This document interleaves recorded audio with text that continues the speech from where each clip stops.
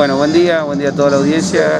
Sí, como decís, un día, el de ayer y el de hoy, importante para todos nuestros vecinos y vecinas, a los cuales estamos pudiendo lograr vacunar con una importante cantidad de vacunas contra este flagelo que nos ha afectado a nuestra humanidad, ¿no? Que es el coronavirus. La verdad que cada vacuna es una esperanza de vida y vacuna que llega, vacuna que tiene que ser aplicada, por eso acompañándolo y reconociendo el trabajo que hace nuestro intendente y todos sus secretarios, los voluntarios, como así también el equipo de salud, en esta campaña de vacunación masiva.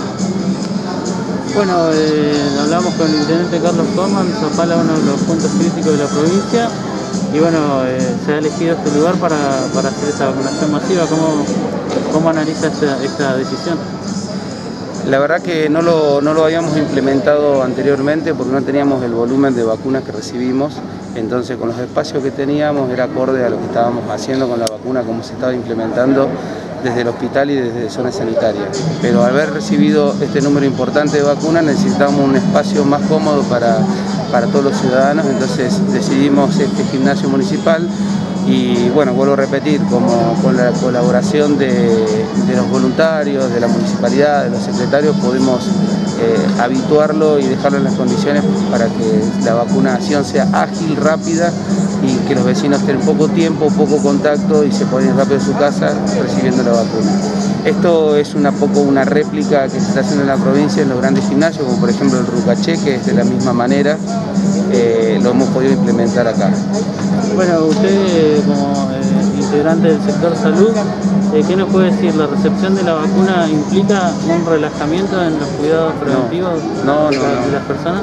No, para nada. La vacuna es una medida más de protección que tenemos, pero esto todavía falta mucho tiempo para que podamos relajarnos como nos queremos relajar y volver a la vida normal y habitual que teníamos. Creo que esta enfermedad nos ha enseñado nuevas costumbres, nuevas formas de vivir y que tenemos que aceptarlas. Por ahora no, y va a faltar mucho tiempo. Tenemos que seguir cuidándonos, respetando ese distanciamiento de 2 metros, de no compartir bebidas, de tratar de estar siempre con nuestros núcleos familiares o laborales, pero cuidándonos siempre y respetando todo lo que se viene tanto de nación como de provincia, que son las medidas que tenemos que tener para lograr poder descender esta curva, que en este momento estamos en un pico importante y tenemos de contagios, lamentablemente de ciudadanos neuquinos y neuquinas que han fallecido en estos últimos días o semanas. Y estamos viviendo momentos tristes, complejos y principalmente de mucha incertidumbre.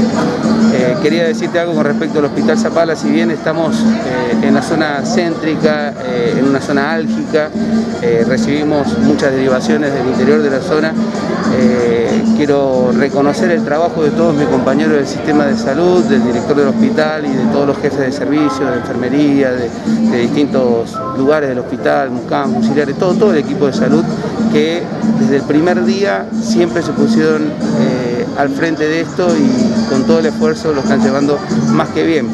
Digo esto porque, por ejemplo, es el único hospital de la provincia que no tenemos internados en los pasillos ni en la guardia, a diferencia, lamentablemente, de otros hospitales porque no pueden ubicar al paciente en una habitación. Nosotros, desde que tenemos la segunda ola y también en la primera ola, nuestro hospital no interna en los pasillos ni tampoco interna en la guardia. Eso es por el esfuerzo que hacen todos mis colegas y todo el equipo de salud.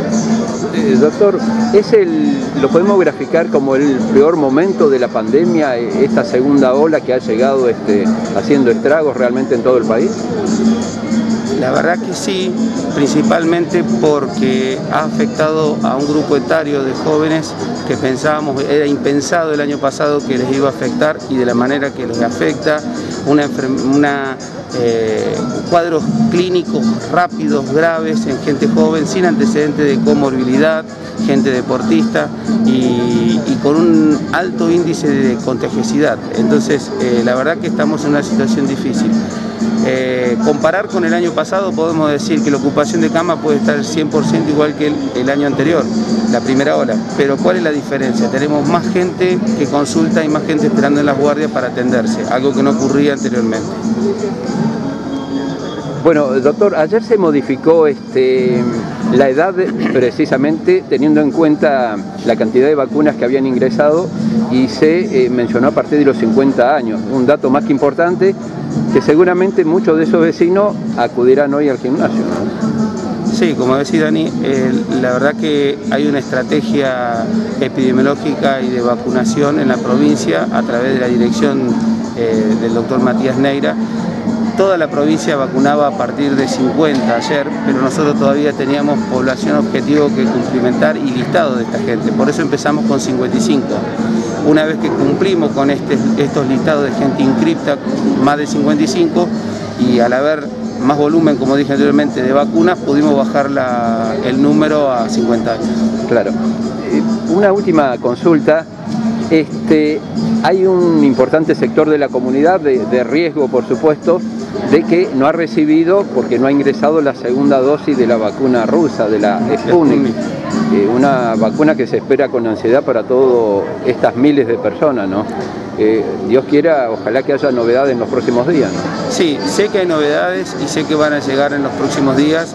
No solo nos pasa a la provincia de Neuquén, sino a todo el país, dependemos de Nación. Cuando llegue la segunda dosis, el segundo componente del Sputnik, se va a empezar a aplicar a las personas. También los estudios científicos han demostrado que antes decíamos que después de la primera dosis, antes de los 21 días o los 21 días teníamos que aplicarla, ahora está demostrado que podemos esperar hasta 90 días, 3 meses. Así que bueno, estamos esperando ansiosos que llegue la segunda dosis para poder cumplimentar esta parte con estas personas.